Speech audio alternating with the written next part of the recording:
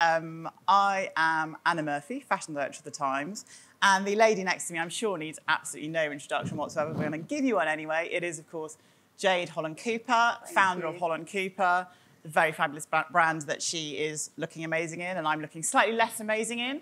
And I'm sure I'm seeing some pretty fabulous looks out there as well. And we're here just to have a lovely time, really. We're going to chat. You're going to drink some bubbles. We'll probably chat for about half an hour, just so you know how the morning's going to pan out. Then I've got some questions that you've already submitted. Then we're both going to be around to have a chat with you all. I'm going to sign some books. You can come onto the stage to have your picture taken with us, should you so desire. So, but mainly, yeah, we're just going to have a really nice time on this very lovely sunny day. Thank goodness it's not yesterday. We booked the weather. I was going to say, it shows the power of Holland Cooper that you can even kind of dial in the right weather. So yeah, Jade, so many questions I want to ask you about you and the brand. But the first one is, I mean, here you are, peak fashion. Looking back, dialing the clock all the way back to childhood, is there a moment, is there a fashion moment you can call to mind when you're a little girl? It's like, yeah, this is what I'm going to do. This is me. I mean, were you very demanding with your school uniform? Were you kind of wearing tweed at 3? Talk me through it. I'm going to say I was the complete opposite. Interesting. Tell me I more. was really, really shy as a child. I wanted nothing more than just to be out in the garden, riding. I had my chickens. I wore basically the same outfit every day, my jodhpurs and an old jumper. So I think no is the answer to that. But I was always around, you know, my mother had an amazing fashion business that was based on the farm in Suffolk. So I was always around clothes and I appreciated clothes. I have to say, I might make your mum, your very fabulous mum, stand up for a minute. Oh, she's going to hate that. She looks so Holland Cooper. She is a style icon. Check it out. There's a style icon right there. Yeah, yeah. So, you know, I was surrounded by that, which, you know, I feel incredibly grateful for. And I think as I got older, clothes naturally became more important. But I think it probably wasn't until I was at university or leaving school that I really started to notice more and pay more attention to what were people wearing, what did I want to wear. And I think that's how the journey began, really. And it's interesting that you talk about being shy, because one of the things that always interests me as a fashion writer and a fashion consumer, and one of the things I write about in the book, is this degree to which clothes can change the way you present to the world, and actually change the way you sort of feel about yourself, how clothes can give you confidence. Yes.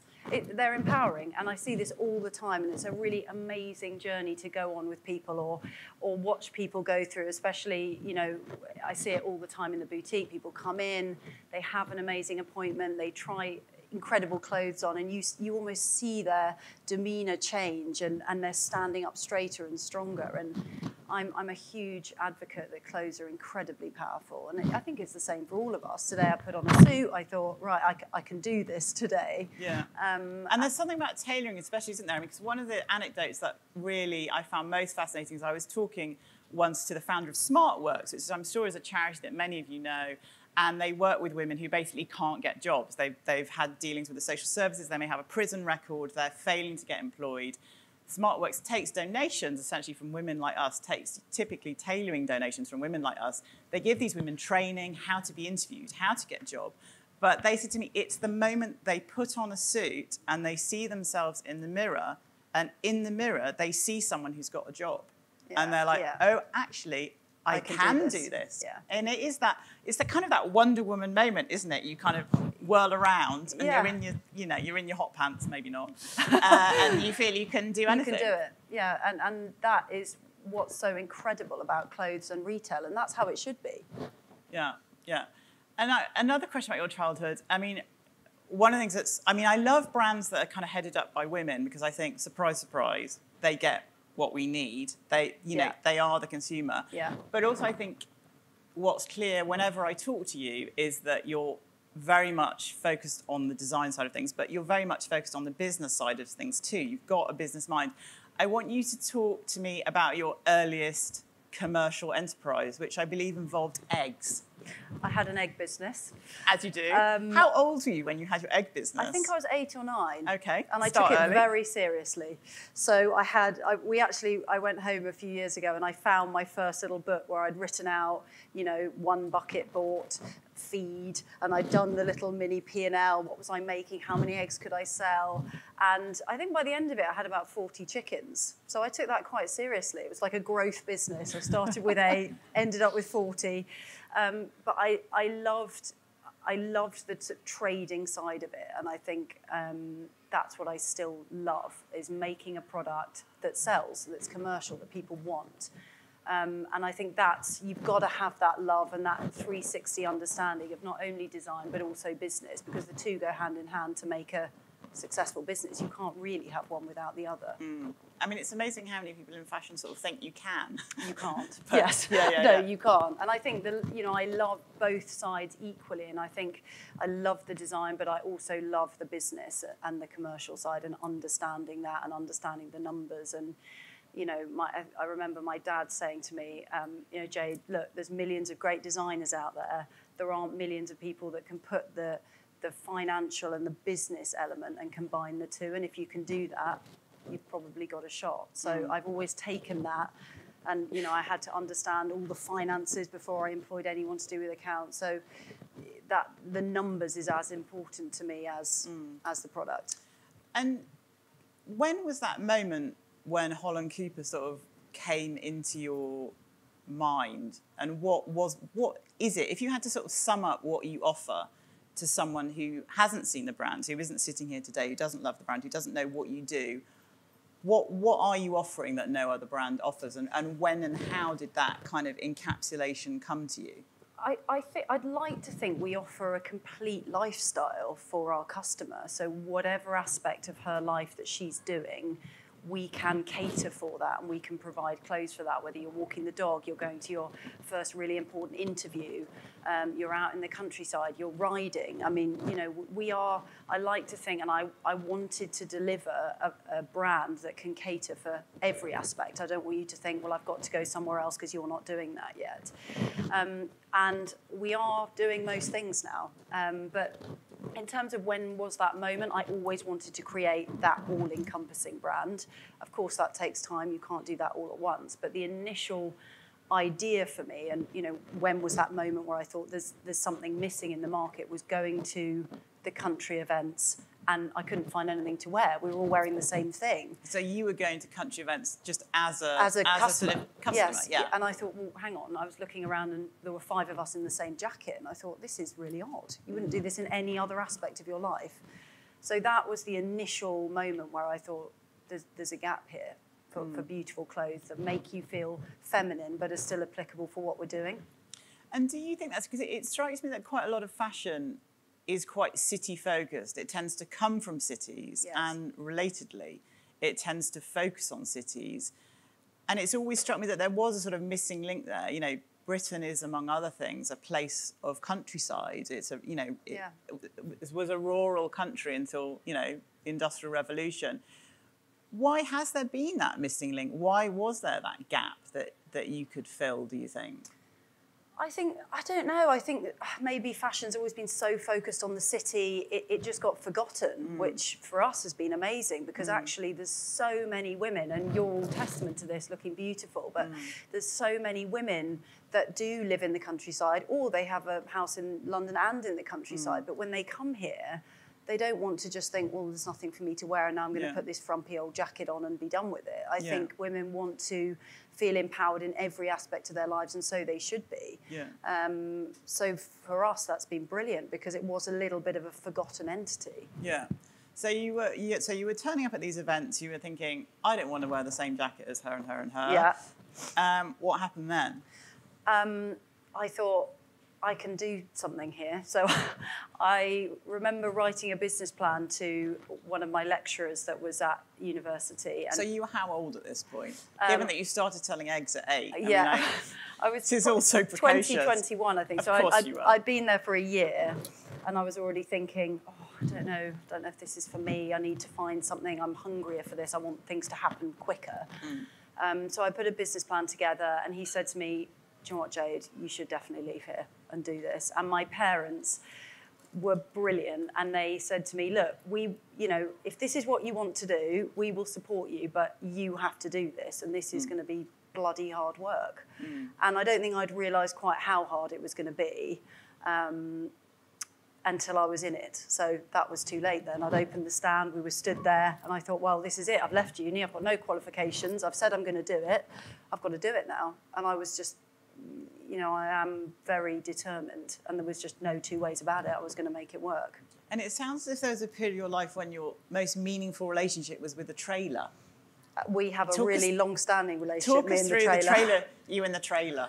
So I think in my first year of trading, I did 36 shows, which basically entailed me in a trailer and a friend of mine going to the event, setting up the stand, making it look nice, getting the clothes there, doing the event, setting it down, getting back in the trailer and going to another event. And, sometimes you'd finish setting down at 1 a.m, you're driving through the night, you're setting up again, and it's hard. It's really hard. And it's not just, it's not just an event. You're putting everything into it. It means so much. You've got to make the money. You've got to sell the clothes. And, it was exhausting, but it was the best training I could have ever had. It taught me everything that I know now because, you're on a stand with the general public and they are not going to hold back. If they don't like it, they'll tell you they don't like it. And I learned so much. I learned about trading, I learned about communication, and more importantly, I learned about what does my customer want.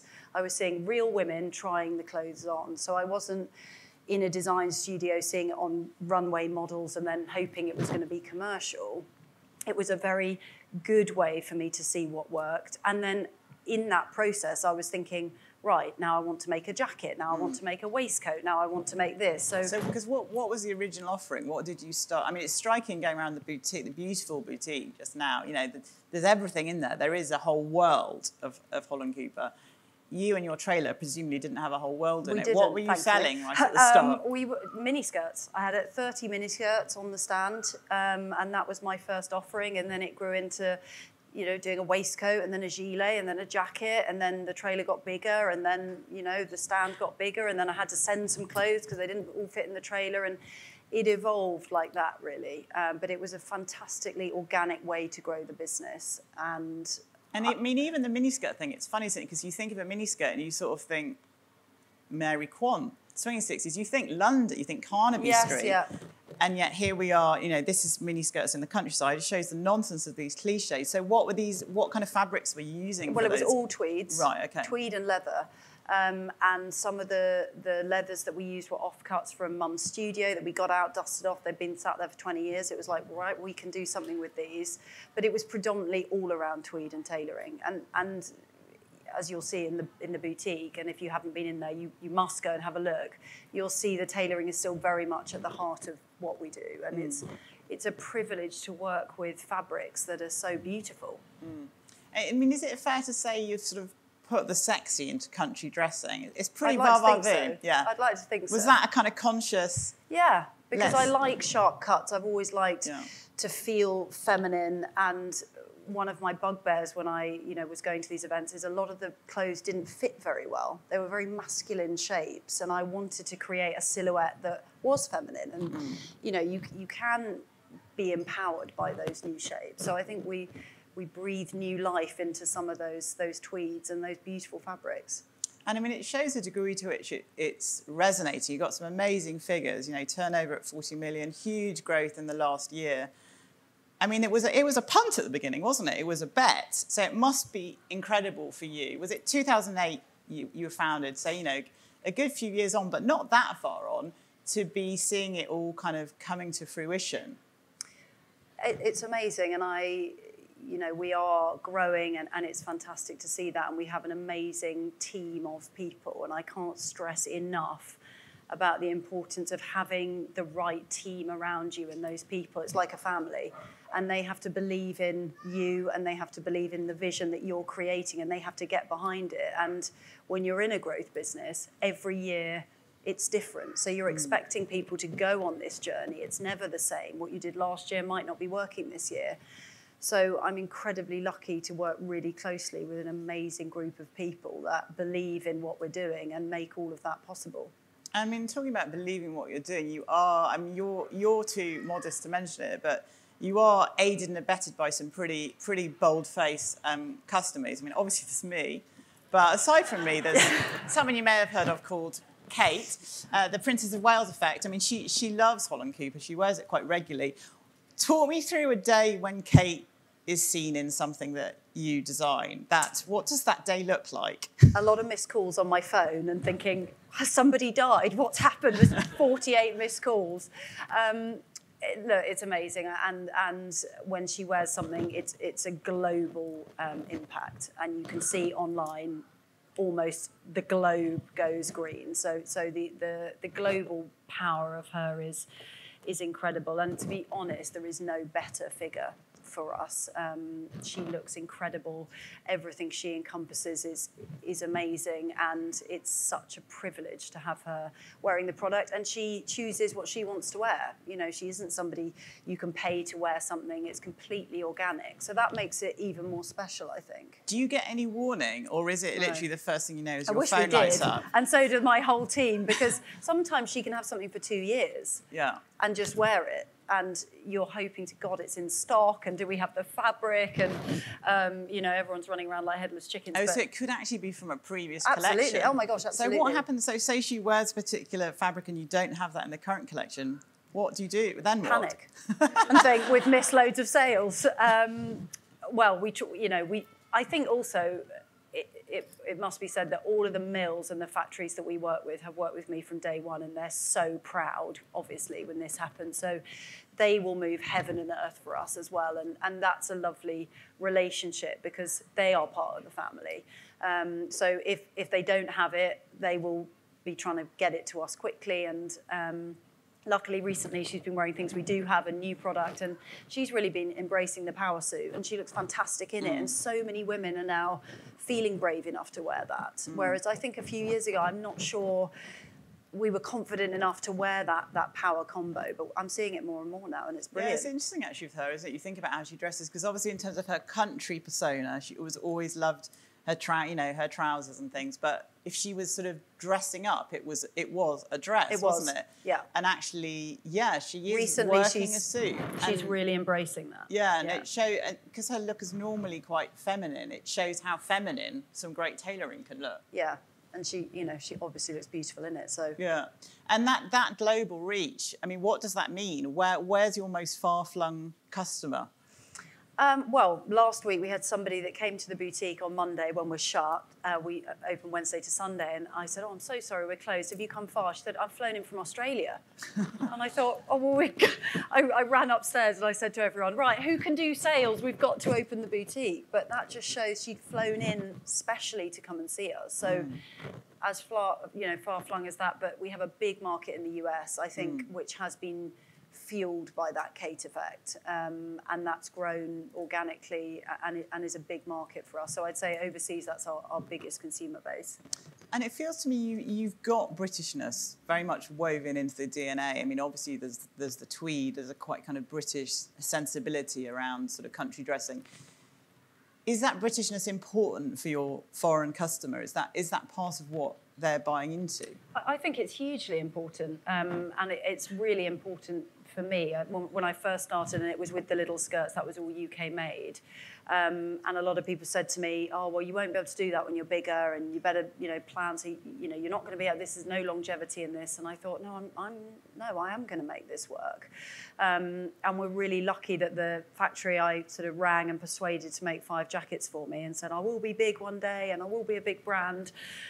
Now we've taken over the factory, and we're in partnership together, and it's lovely because there's such incredible tailors and craftsmen in the UK to produce this product.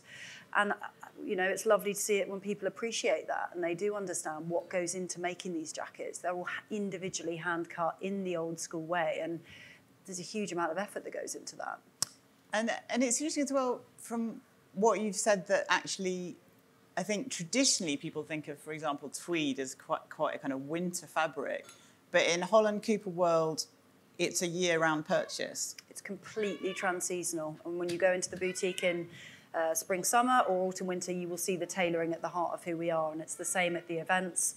And I believe that there's always room for a blazer or a coat in your wardrobe. And I think, yes, we bring things out for summer and we have our linen collection, but actually I would wear this pinstripe suit in June and I'd wear it now. And that's the beauty of these products, is that they do work really hard in your wardrobe, and you're not thinking, I'm only going to get a month out of this product. So everything we create, we like to think that it's going to work hard for you, and it's not just a one-trick pony. And one of the things that I want to ask for me, really, because I've written a book that's kind of about, more than anything else, about positive aging, really, how age is just a number. Yeah, and we want these tips. And, you know, what... The sort of the best years are ahead, and that, you know, whether you're sort of 20 or 40 or 80, you can kind of have fun with your clothes and use fashion, you know, as a tool. How does Holland Cooper fit in? What's your age range? Who's your customer in terms of age? How is that working? It's so wide, which is amazing, and we regularly see 3 generations shopping the brand, which is everything I wanted to create. So is that's like a grandmother, like, a mother, I'm and a daughter? Yeah. Love and now that. we do newborn And do they come in together? suits. Yes. And do they fight over things? Is it like, Sometimes. I want that blazer. Sometimes. Oh, my mum's got that. I wanted it. And then you think, well, you can share it. But that's wonderful to see that. And I really feel like we make all women feel amazing and all women feel empowered. It's not a specific age range. And I think in the last 3 years, we've seen that more and more. And that's exactly what I wanted to achieve. And when we launch menswear next week, I hope it'll be a similar scenario. We want to encompass all ages. Cheltenham's obviously also more sort of specifically in your DNA. And I know you've got a big connection with Cheltenham races. Yeah. Talk me through that. Well, we have done it for 15 years coming up, and we're now the official... So did you go, back in the trailer days, were you, presumably, Cheltenham Races was one of the... Yeah. Did you ever imagine at that just point... Just a bit of a bigger trailer, big lorry. Did you ever imagine those, with you and your miniskirts at Cheltenham Races, that you'd be sitting here today? I think I hoped that's what would happen, and I certainly told everyone that's what was going to happen from the outset. I said, you know, I'm going to be this, I'm going to make this, I'm going to do this, and I think people would look at me and think, oh, okay, she isn't. But, you know, I'm determined, and I wanted to be that brand that you could look around and see so many people wearing the product. And Cheltenham, I think, more than any other event, we see product through the ages and it en masse. And it's an amazing thing every year to come out and see more people and more women and more, wearing them in different ways. And it's almost become a bit of a club, I think. You know, women will make friends with each other because they're wearing a Holland Cooper piece, and that's so lovely. But Cheltenham has become more and more of a fashion event, I think. And every year people are spending more time thinking about what they're going to wear, their outfit. They're planning it further in advance. We're seeing people looking now about what they're going to wear in March.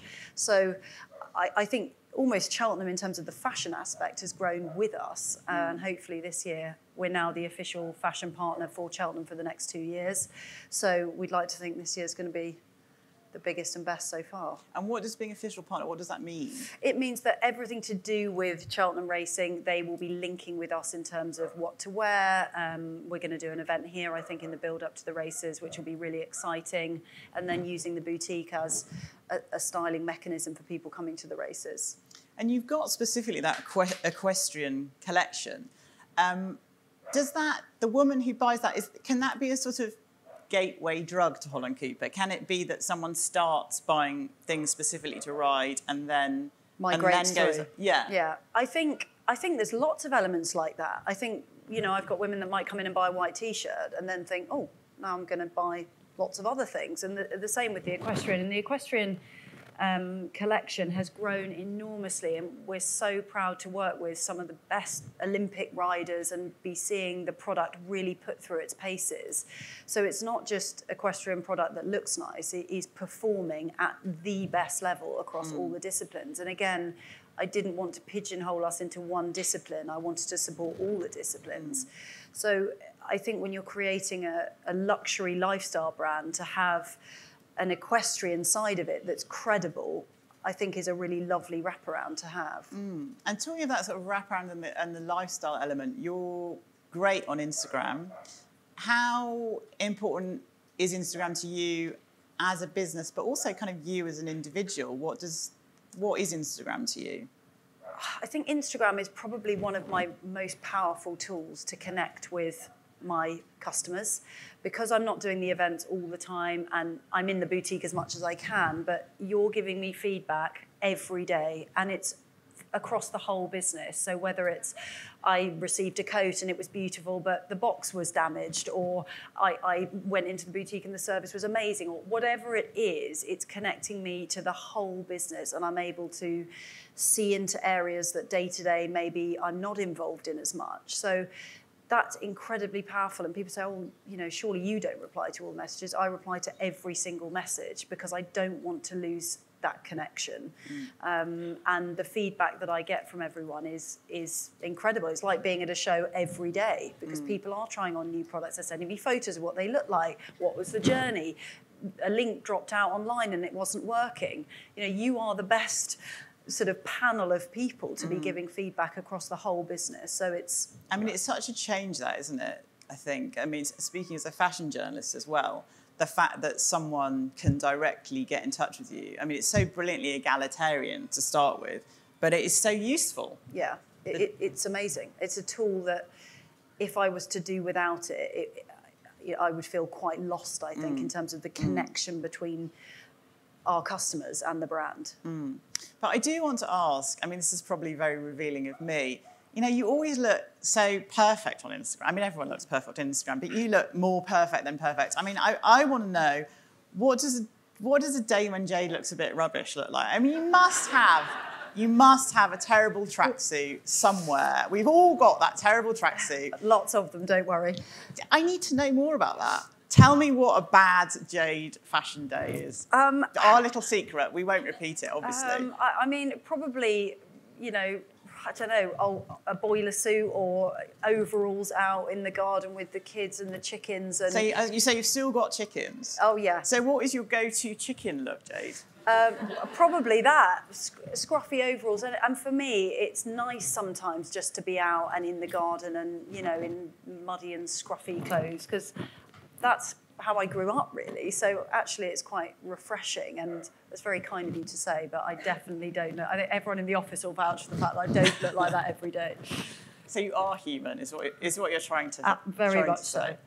What about, I mean, obviously you wear Holland Cooper brilliantly. Are there, if you were going to treat yourself to something from another brand or a couple of brands, what other brands do you really kind of admire? And Saint Laurent, I think, would be one of the brands I really adore and admire. I think their product is beautiful. I think even on the runway, you're looking at it and you can envisage wearing it. And their structured tailoring and product is beautiful. So I would say they are a brand I really admire. And another brand that I've always admired is Ralph Lauren, for their lifestyle and the way they dress different ages seamlessly. And their attention to detail in stores and the way they curate product is really beautiful amongst a lot of mediocrity now out there on the high street.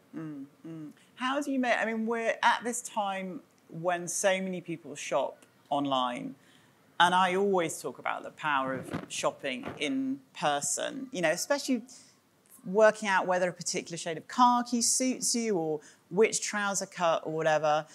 As a kind of bricks retailer, as opposed to, I mean, you're a bricks and clicks retailer, but looking at the bricks element, what for you is important about how do you give value for money to the person who turns up next door? I think you have to be completely multifaceted, and we have to create an immersive experience from the moment you step through the door, the lighting, the smell, the music, how you're greeted. I want you to step in and forget about everything else outside, your life, everything. You're suddenly in a world of Holland Cooper.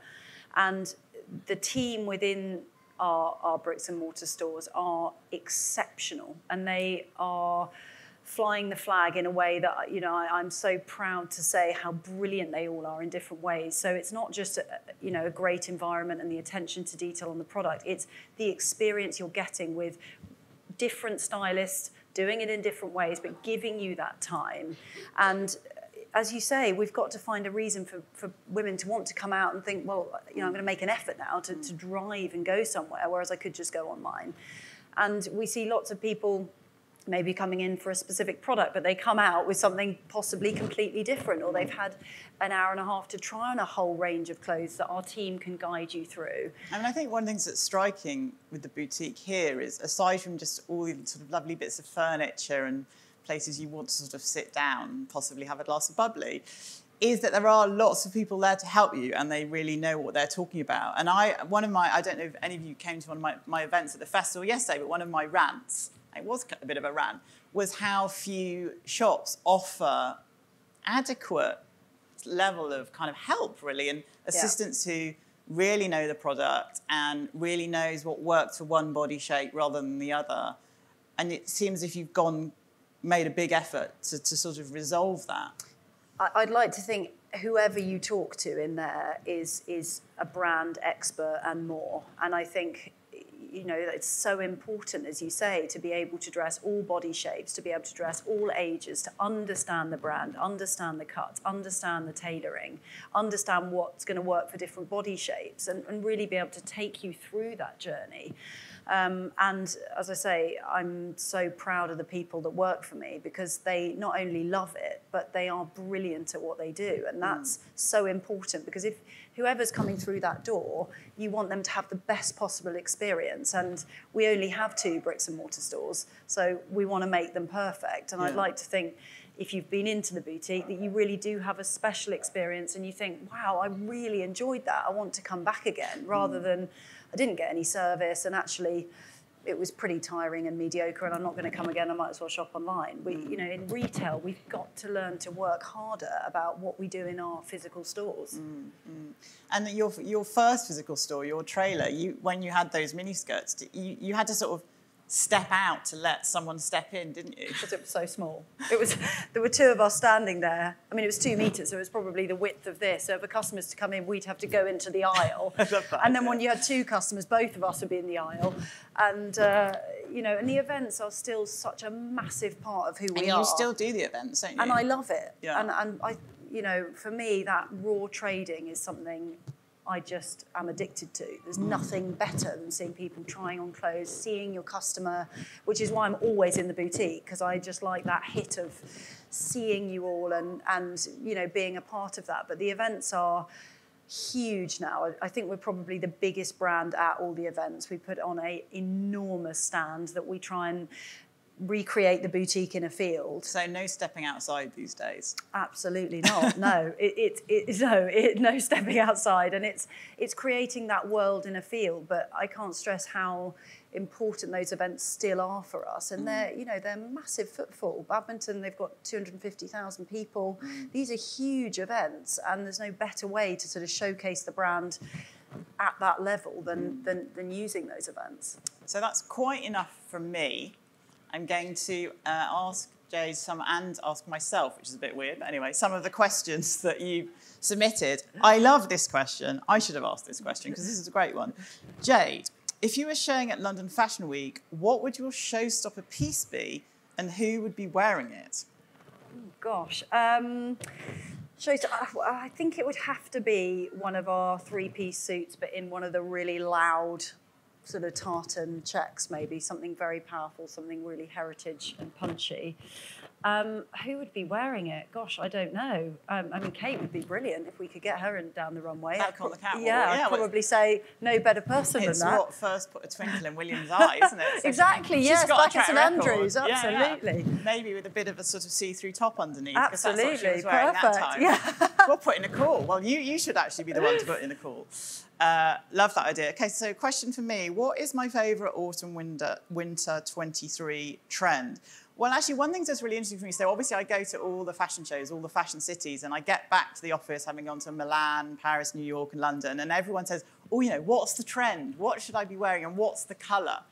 And I'm going to say something very fashion now. We're sort of post-trend, in that what I really like to see as a woman and as a fashion consumer is it's about the things that really work. So every season, it's about a blazer. It's about a trench coat.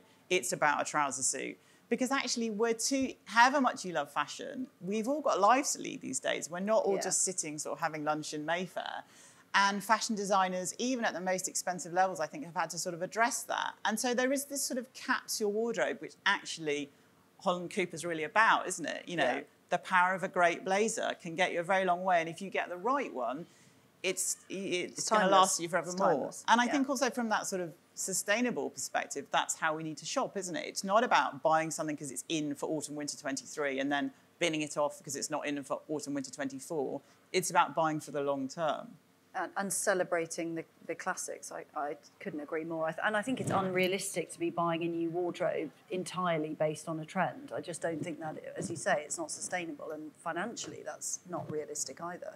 And a lot of your bestsellers are tweaks. Season after season, you do similar shapes, similar things, and you tweak them because people love them. They want another version of the same thing rather than something else entirely. Yeah, and the blazer you're wearing and the blazer I'm wearing, we've been running for probably 5 years. We do them in new colours, new fabrics, but the new product wraps around the classic family product, which I like to call it, that's the jeans and the knits and the classic shapes we've already got. So the longevity in the pieces is amazing. And I think if you say as a brand, we celebrate that, you sort of have to showcase it by actually committing and keeping them in the range. And a very Destination Fabulous positive ageing question here for you, Jade. Your mum is a fashion icon in her own right. Well, we already know that. What was the earliest styling tip she gave you? Oh gosh, wow. I think she always encouraged me to sort of make an effort, and she always said to me, darling, you know, no matter what you're doing, you've got to put your best foot forward and make an effort. And I like to think I've carried that through all the way in my life. And I think for me, dressing up and making an effort makes me feel like I can achieve what I need to. And you know, she's done that all through her life and looks amazing every day. So I've had an amazing person to look up to there. But I think always making the best of what you've got and making an effort, I think was a good tip. That sounds like a very good tip. Okay, one for me. We're all excited to receive Destination Fabulous. What's it about, and why did you decide to write it? Well, I think for me it was two things. I'm in this lucky position that I get to meet lots of experts, fashion experts like Jade, lots of beauty experts. I get all these kind of tips and bits of inside knowledge, and I just wanted to put them all in one place. And the other thing, the sort of top line really was this messaging that's out there in society, which is like, oh, getting older is something to be feared, it's something to worry about. And actually, as someone who at 51 feels kind of happier than they ever did and has had her bumps on the road, but has sort of learnt from the bumps on the road, really, which in a way, you know, you have in your business as well.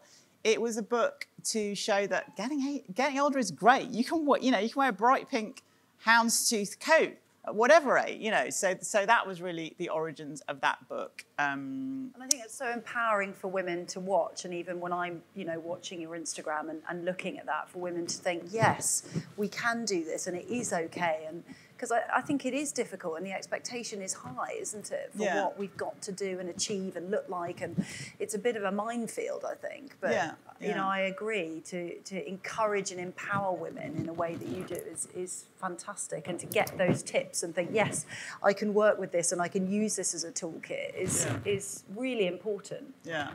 Talking of tips, this is another great question. Jade, you're often seen in beautiful nudes and whites in your collection, which are absolutely stunning. Help a girl out.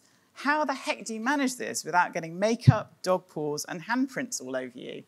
Now, it's not a tip in Destination Fabulous. I definitely need to know this for the next edition to add it in. I think, well, probably putting it on.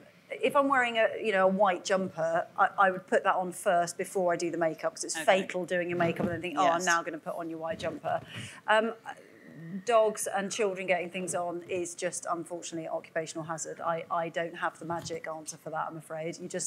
I think if you're going to an event or I'm going for a meeting in the office, I'd be putting that on just before I go in. Otherwise, yeah, suddenly you're walking around, you've got a sticker stuck to you, baby's been sick, the dog's got some food on the bottom. So, yeah, I don't have an answer for that. But the makeup bit, put it on first. Or if it's loose neck, you can sort of pull it over your head without it dragging down over your makeup. Although you do have one answer, because actually a lot of your blouses and knits are machine washable, which is another reason I love the brand. And I have to say that is a real divider often. Brands headed up by women, there's just more things you can shove in the machine. 100%. And, it's not realistic to think your whole wardrobe is going to be specialist dry clean. And I think, as you say, there's nothing more irritating than shopping, getting it home thinking, oh, this is now specialist dry clean. So I would say 80% of our essential product is all machine washable and washes like a rag. Just stuff it in. You don't have to think about it, and off you go again. Yeah, that is so key. So one for me, with fashions you love affair with neutrals, do you feel that colour has had its day? Well, as you can probably tell, no. I love a bit of colour, and I think what I love about fashion at the moment, as I said about going to the shows, is like everything goes. You really can, more than ever before, do you, whatever you happens to mean. If you love colour, you can wear colour. If you like head to toe black, you can wear black. You can mix it all up. You can do black one. I mean, you're this person, aren't you? One day you'll look head to toe chic in black. Another day you'll be wearing bright red. It really is about picking and choosing who and what you want to be these days. And it's always interesting. So I'm really lucky at the shows to go backstage and talk to some of the designers. And one of the designers I regularly talk to is Maria Grazia-Chiuri, who heads up Dior. And she talks about how Christian Dior, as we all know, he did that new look of 1947 with a little jacket and a huge skirt, which looks amazing, but probably isn't so great if you're getting the bus. Christian Dior was used to talk about Dior woman, and every season he would dictate what Dior woman was and what she'd be wearing. So one season it would be the huge skirt, and the next season it would be a pencil skirt. And he would deliberately change it, so you had to buy everything all over again. I mean, genius business model in many ways. But Maria Grazia-Chiuri, she always talks about Dior women. She says, I've got lots of women shopping my brand, and they're all different. And more interestingly, that one woman these days is women. So she's got different ways of being. So one day she might be riding her horse, the next day she might be in London. Yeah.